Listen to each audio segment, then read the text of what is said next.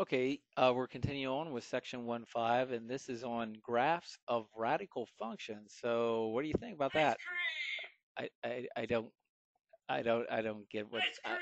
I would. You Ice just okay. cream! Let's just keep on going here. We'll get him shoot out of here. Okay, the vertex point of for radical functions of the form this right here, f of x equals a times the quantity b root of cx plus d to the e plus f. Okay, that's about as messy as you can get. The vertex point is at negative d over c. Why? Well, what you do is you set the stuff that's inside the radical equal to 0. Okay? Well, you can, if you set it equal to 0, you can get rid of the root, the b root, by raising both sides to the b power, and you can get rid of the b e power by raising it to the eth root. Either way, you end up being able to eliminate these. Then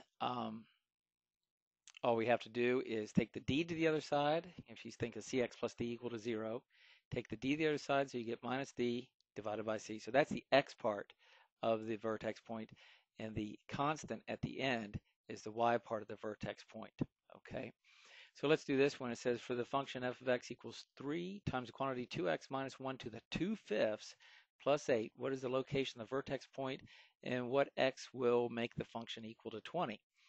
Well, here's the function again.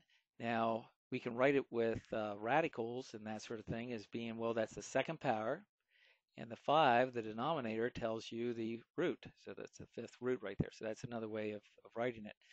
We just need to set this stuff underneath the radical, this 2x minus 1. Okay, we just need to set that equal to 0 and solve it.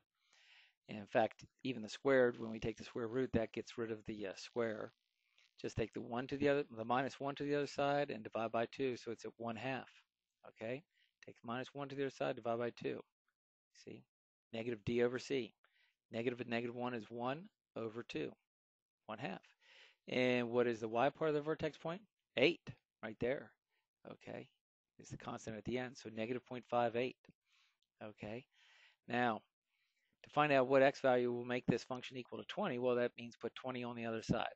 So we'd have to, what, subtract 8 from both sides. That'll give you 12 equals this. Now let's divide through by 3 on both sides, and that will give you 4 equals the fifth root of this quantity 2x minus 1 squared.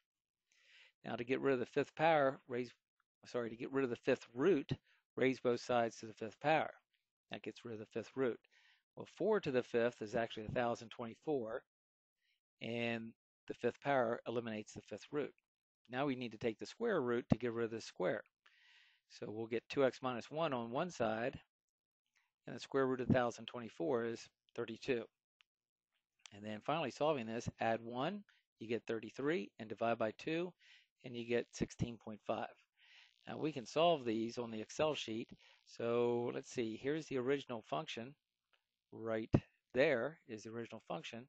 So let's take a look at the Excel sheet, and we'd go to the radical sheet, and we could have done all those little pieces of things like where we took square roots and numbers and all that right in here on the radical sheet.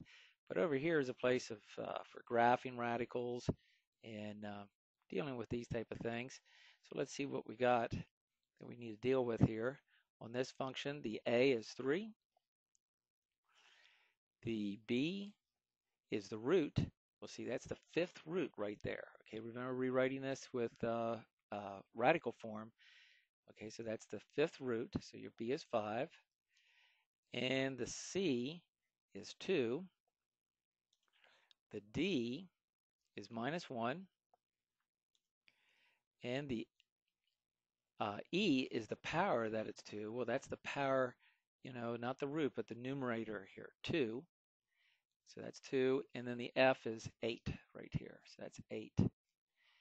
And let's see what we have here. Well, we got a graph that looks something like this right here. Okay, pretty weird looking. Okay, and we want to know what's the vertex point. Well, right there's the vertex point at 0.58, and I believe we had that as the vertex point. And then we also wanted to find out what x value will make the y value equal to 20. So let's put a 20 in right here, and we get 16.5. And I remember that one. And let's check the vertex point too. It was 0.58, And yeah, it's 0.58. So there's that, and we did that on Excel. All right. So I think that's all we have with that particular one. So we should be in pretty good shape. So this will be a quick video then. That's all there is to this one. Okay, okay. You don't have to be all excited about it being a short video. Just stop it, will you? Okay. Jeez.